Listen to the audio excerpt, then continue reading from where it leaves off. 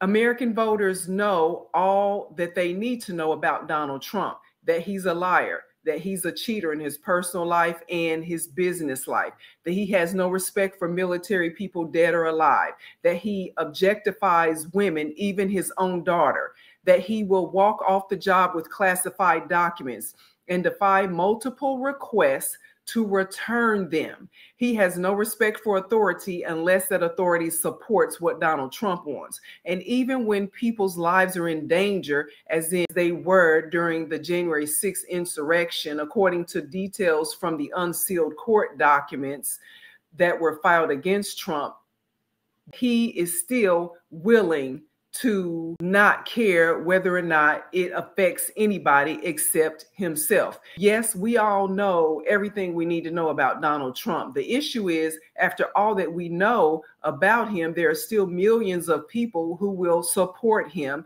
with their vote.